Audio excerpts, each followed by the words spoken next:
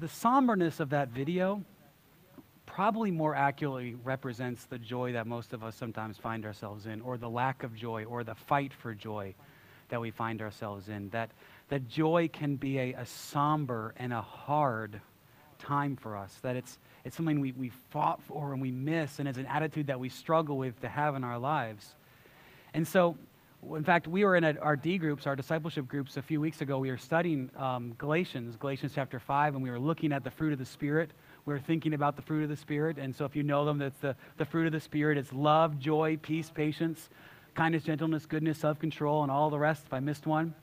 And we were just asking, which one of these aspects of the fruit of God's Spirit do we struggle with? And some said patience, a lot said patience, I said patience, but several said joy.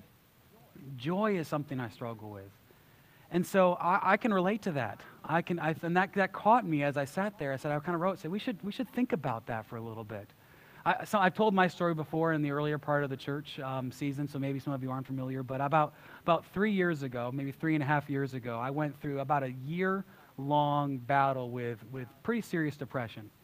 I didn't know what it was until I was almost out of that fog, and I wasn't smart enough to go see some clinical help. But I went through about a year battle of depression, just trying to figure out what was going on, and just loss of joy and all those sorts of things. And outwardly, I looked fine. I went through life. I did the stuff that life was required me to do. I preached on Sunday. I led worship on Sundays. I did the church stuff. But there was just this hole in my heart as far as joy and outlook. And I remember sitting in the backyard with my kids one week. It was beautiful. Outside, and Hannah, I don't think she was born yet, but it was beautiful outside, and it was a perfect weather. It was not like the last week at all. The sun was shining, the air was warm, the grass was freshly cut, and the kids were just, they were behaving, they were being cute, and I had this flash smile in the height of this depression, I had this flash moment where I smiled, I had this wave of joy, but it quickly disappeared. It's like I smiled and it went away. And so when I think about joy, there's a real struggle for us, for all of us. And I don't want to belittle anybody with fighting the struggling depression or anxiety issues or all sorts of things that lead to a loss of joy. But I think there is, for everybody, a longing for joy, like a longing for a lasting joy, a joy that will hold on to us in the low parts of our lives, a joy that is going to be with us during depression and sorrow and struggles and challenges and losses and all the kinds of hardships that we face. And so that's the kind of joy we need. The joy of that song that we heard is much more like the joy that we need, a joy that is that is confident and content in Christ. And so that's what we're going to learn about over these next 11 to 12 weeks. We're going to be diving into the book of Philippians. And in the book of Philippians, Paul is in prison. He's been arrested. He's gone on 3 giant missionary journeys. He's seen countless people come to Christ. He's seen churches started. He's been so successful in sharing the gospel. He's been able to just impact so many people's lives, but now he's arrested and he's in a Roman prison. And he's got some liberties, like he's able to do a few things in prison, but he's not able to do all the things in prison. He's still chained up. He's still in harsh living conditions. You're not exactly cared for when you're in a Roman's prison. You're completely at the benevolence of other people. You're chained up. Your freedom is not your own. And so we have these letters, and Philippians is one of them, where Paul writes in the middle of this hardship, wondering, is tomorrow my execution day or is tomorrow my release day?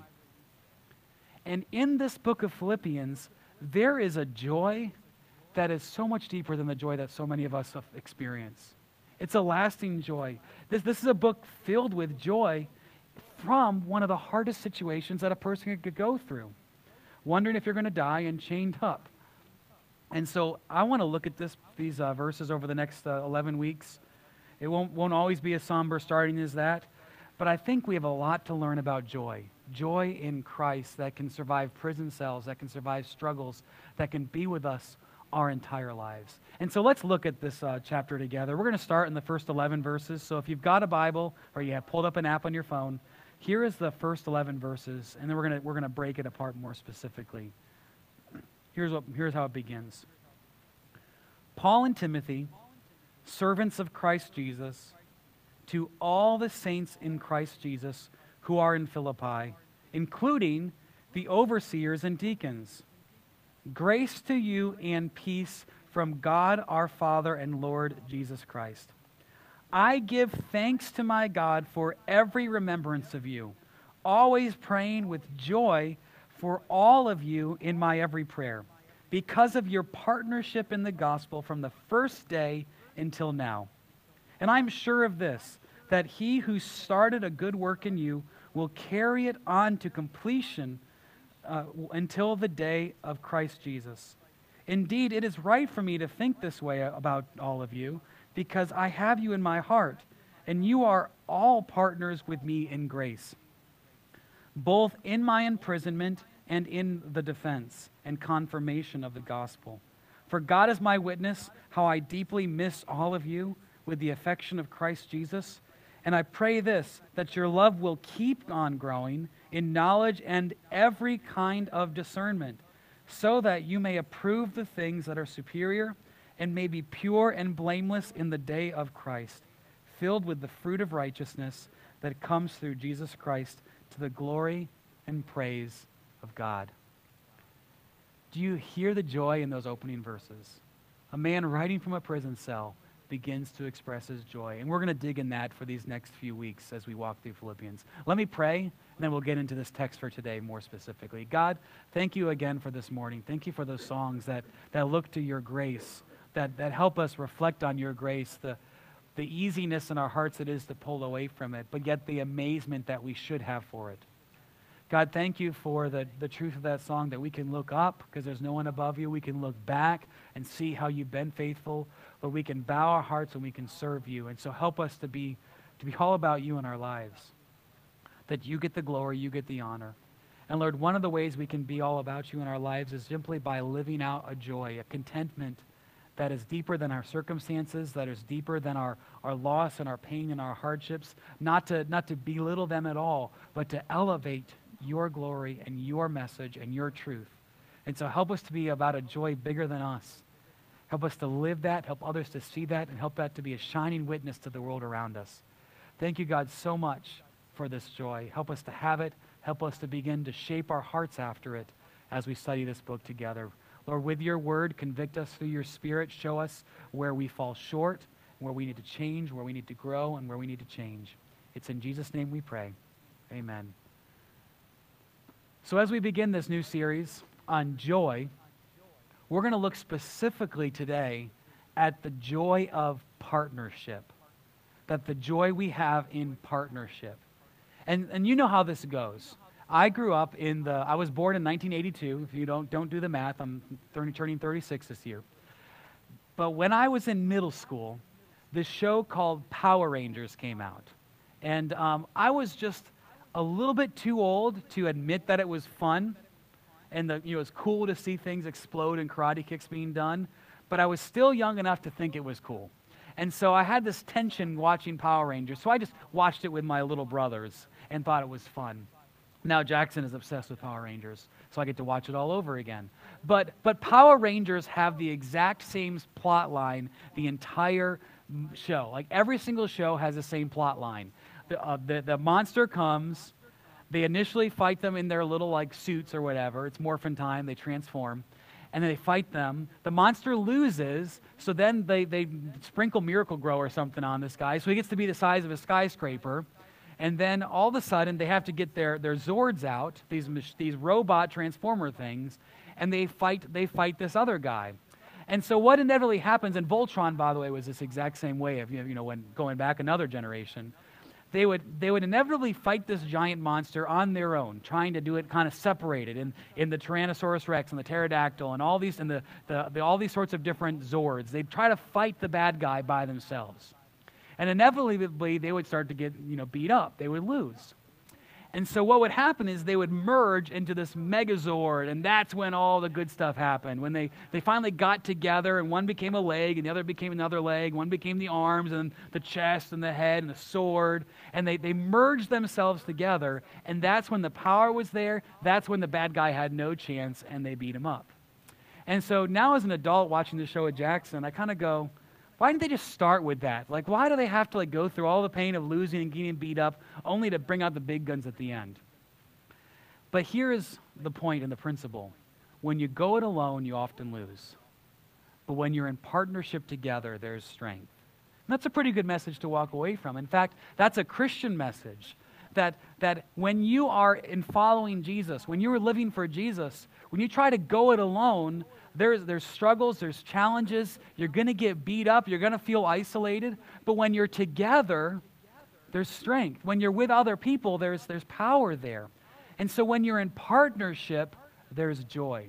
When you're in partnership, there's joy. And that's what Paul expresses in these first few verses. He shares with us the powerful joy that comes through togetherness, through gospel partnership, through people who love Christ like he loves Christ, to people who serve Christ like he serves Christ. So even in that prison cell, he realizes that it's not just him by himself, but he's got partners who follow and love and serve Jesus all around the world and in this Philippian church.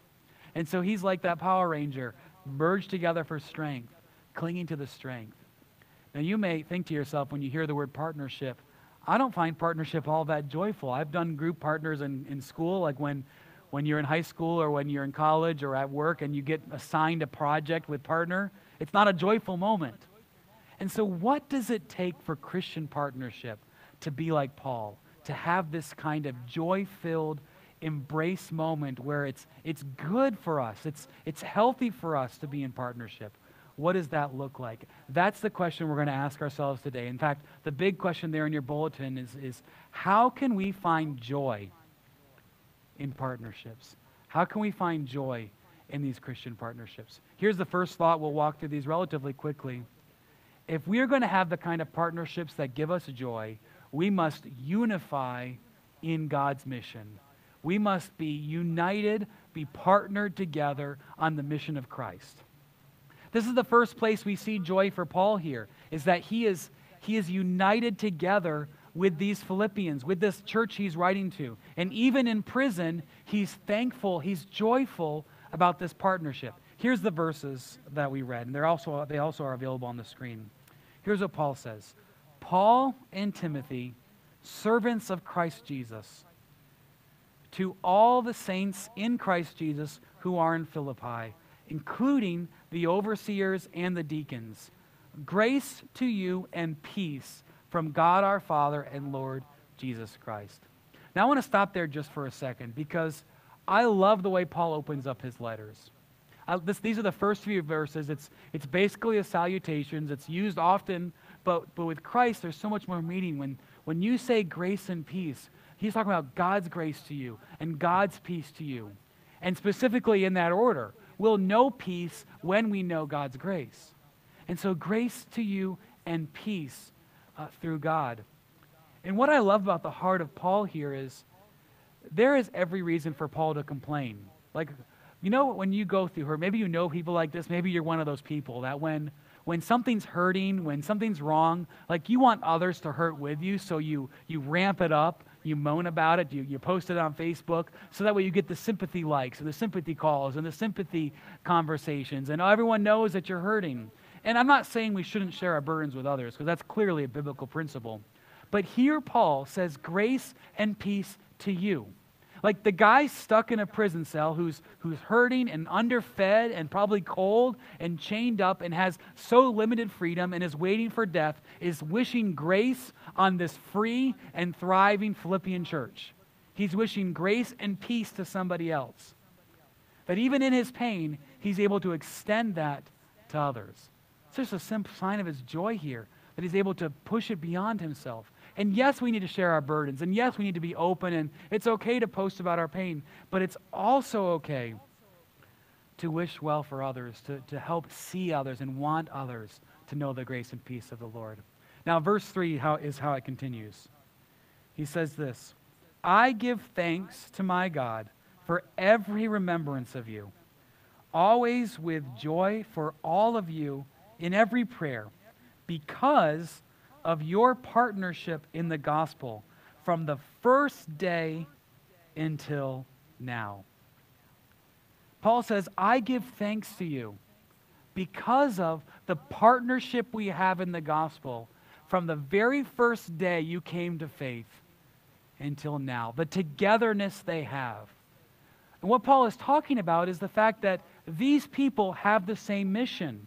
He in prison and them in Philippi, they have the same mission. It's Jesus Christ. It's his gospel. It's the great commandment to take the message of Jesus to all nations, teaching them to obey and live everything Jesus taught.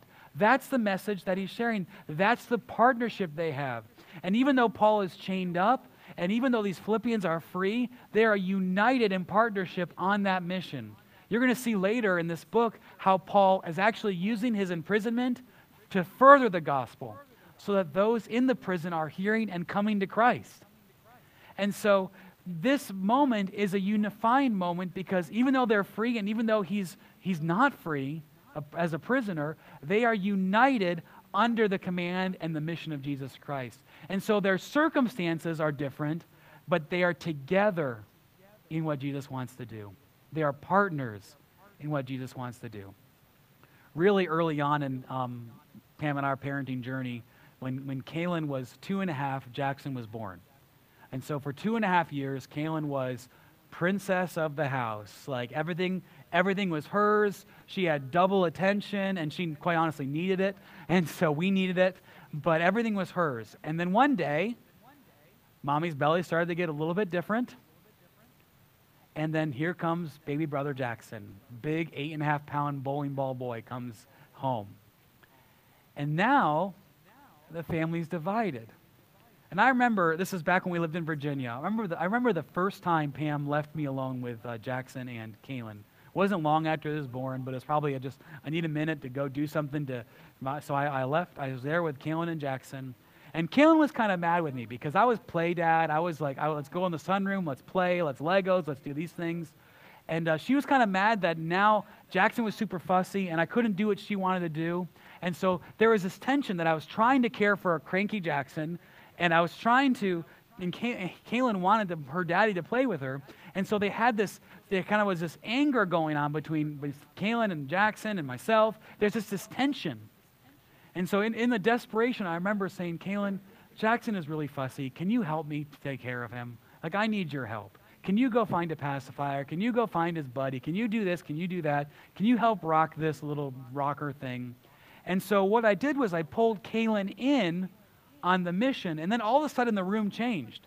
Because no longer is it Jackson and Kaylin in competition, but rather together, she and I were working toward caring for him. We had a united mission. We had a united mission. And so as Christians, this is such a critical point to remember. It's really easy to be at tension with one another. It's really easy for churches to turn inward and look for all their needs to be met and all their wants to be met and all their things to be met, and it becomes wants and needs and preferences and desires and all these personalities.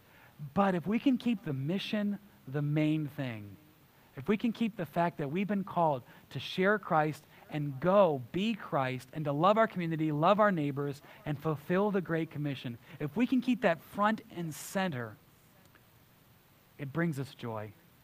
Because it's not about us. It's not about our way. It's not about our life. It's not about what we want or what we've always done or what we think we should do. It's about the mission.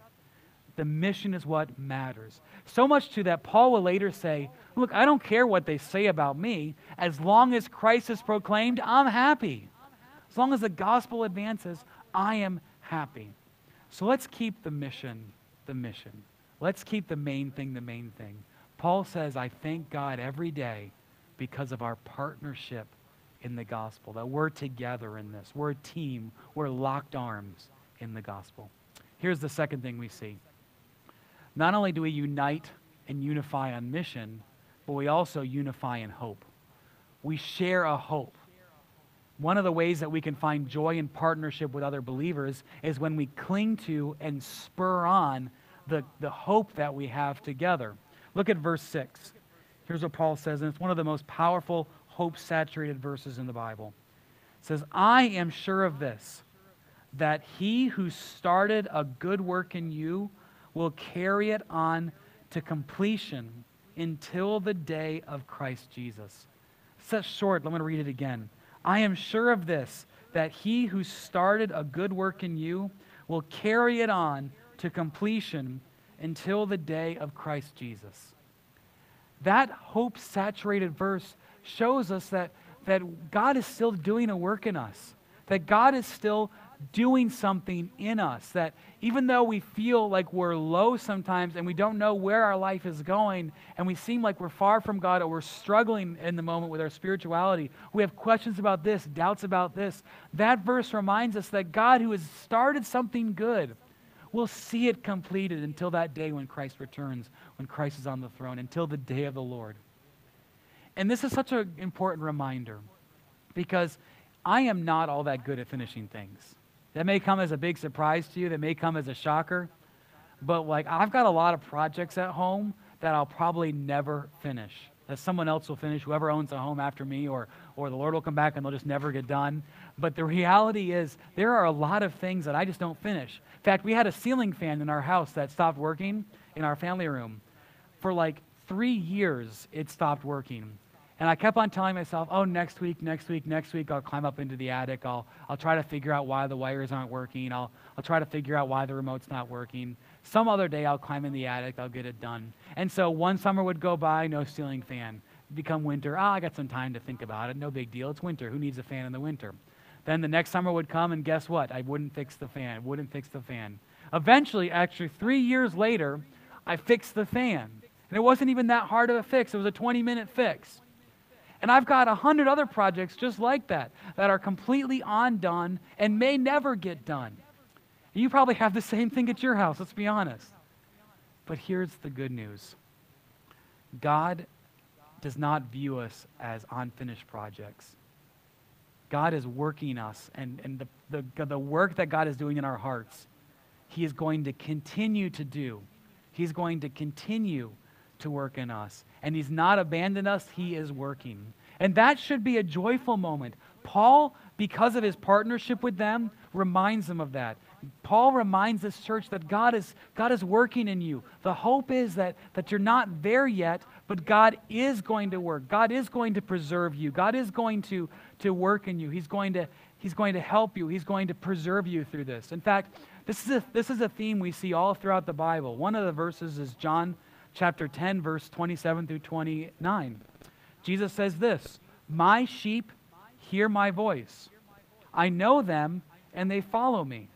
I give them eternal life, and they will never perish. No one will snatch them out of my hand. My Father has given them to me. He is greater than all. No one is able to snatch them out of my Father's hand." Or how about this verse in Romans chapter 8, verse 28? "We know that all things work together for the good of those who love God, who are called according to His purpose. For those He foreknew, He also predestined to be conformed to the image of His Son, so that He would be the firstborn among many brothers and sisters. Those He predestined, He also called, and those He called, He also justified, and those He justified, He also glorified." God is going to do something in you. And Paul reminds them of this. He reminds the Philippians that God is working in all of us. Now here's why this brings joy. To be told that you're a work in progress is not all that exciting. To be told that you're under construction is not usually that fun. Like, I don't like driving through construction zones. I like driving through finished products. But here's why spiritually this matters. If God is still working in your life, if God is still doing something in your life, you can view life differently. In the failure moments of your life, you can hope that God's not finished with you. You can hope that He's still working in you. You can embrace the messiness of God's renovating work in your heart because He's working you toward that completion. You can live with the messiness in your life, but also you can live with the messiness in other people's lives. This is where partnership comes to play. If you believe that God is doing a work in us and He's moving toward Christ-likeness, then you can love people not because of who they are now, but because of who Christ is making them to be in Jesus. Who God is helping them to become in Christ. Does that make sense? Like when somebody's angry and has this angry outburst and throws things and hurts you or backstabs you or is not getting something, you don't have to go, that's who they are, that's who they'll always be, and blow them off. You can say, God is still working on them like God is still working on me. And so the more joy, the more hope you can have in God's work in other people's lives and our lives, the more joy you'll have because you'll enjoy the journey. The journey that God is doing something in us, that God is working something in us. And yes, we're not done. And yes, we want to strive toward that. But we can embrace the messiness and the hope that God is not done with us. So we can unify around that hope. Here's our third thought. We want to also unify around this common grace. What brings us together in joyful partnership is mission, is hope. It's also grace. Look at verse 7. Indeed, it is right for you, or for me to think of this way about all of you, because I have you in my heart, and you are all partners with me in grace, both in my imprisonment and in my defense and confirmation of the gospel. For God is my witness how deeply I miss all of you with the affections of Christ Jesus. You know, he's super clear here that this church, that Paul and these Philippians, they share a grace. They're partners in grace. And because of that grace, he loves them. He cares for them. He's got a bond with them that's deeper than this imprisonment, that's deeper than the miles that separate them, that's deeper than their differences. And this is so critical because you and I are going to build our friendships on a couple different things. Sometimes we're going to build our friendships on proximity, like, hey, you're here, I'm here, let's be friends. It's kind of like high school friends. You're friends because you sit in the same class and you're in the same school and you ride the same bus, and so you become friends. And that's okay, but oftentimes those friends begin to fade because they're just built on proximity. When you stop seeing them, you stop being friends with them. Sometimes we build friendships on common interests. These seem to last a little bit longer. Like if you like computer games and they like computer games, maybe you still play computer games. If you like this TV show and they like TV show, maybe you have watching parties. Maybe you talk about it on Facebook with each other. If you like music and they like music, sometimes you might get together and jam. And so interest can pull you together. Sometimes maybe you just like being around each other. You get mutual benefits. Like you like their personality. They make you laugh sometimes. They're fun to be around. Those friendships can last. But when unity is built deeper than that, and I'm talking about the unity we have in Christ, that we have been created anew in Jesus Christ, who died for our sins, who rose again on the third day and gives us new life. When your friendships are rooted in that, in the partnerships and graces, you can have a love and affection that Paul talks about here that's deeper than just those passing affinities. It's bigger than that. It's greater than that. When we're linked together by Christ, there'll be a joy there that even though we're different, even though we think differently and talk differently sometimes and like different things, Christ links us together in his grace, and we can find joy in that. And for Paul, this joy wasn't broken in prison, but yet this grace brought them together. And he's thankful to see it play out in their lives. And so I would encourage you, there are lots of reasons to make friends. There are lots of reasons to go to a church. You may like that, you might like this, you may like this element, you may like this personality or that structure, but let's make sure that what unites us is Christ. That what unites us and what drives the affection for us is like what Paul says, it's the partnership we have in grace. Here's the last thought. We also unify in growth. And so just to kind of walk back through, we have the same mission. We're partners on the mission that God gives us, and when we're partners, we find joy. We unify in hope because we both have a hope that God is working us someplace, and sometimes I fail, and sometimes you fail, and sometimes you're working on stuff, and sometimes I'm working on stuff, but as a partners, we can go forward with God's plan for our life.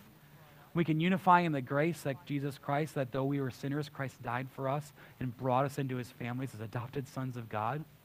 And lastly, we unify as we can hope and see each other grow.